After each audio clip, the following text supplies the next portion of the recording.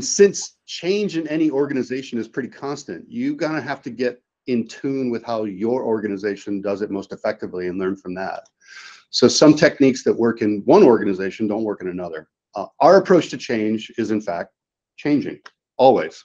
We consider ourselves a learning organization. So one of the techniques that's working for me well, especially right now, is about finding and supporting those change agents, those people that have a passion for what they're trying to change.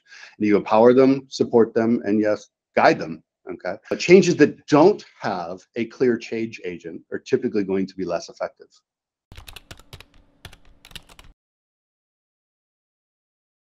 I really appreciate that Google Workspace has been designed from its origins to be easy to administer, and this reduces my cost of operation considerably.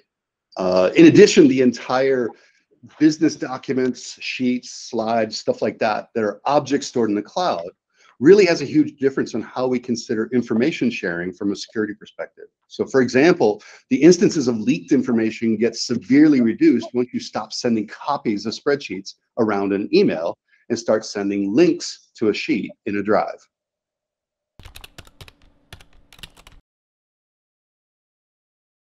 So we're a pretty young workforce, and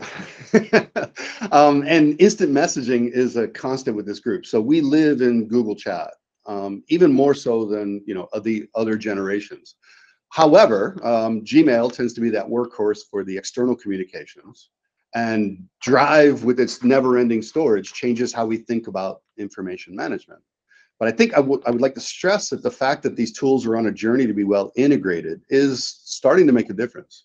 So for example, I spend a lot of my days in meetings. So if I need to refer back to what's being said, the fact that the Google Meet recording gets linked into the calendar entry that got me to that meeting in the first place really promotes the findability of those meeting recordings so that I can go back and see what was discussed.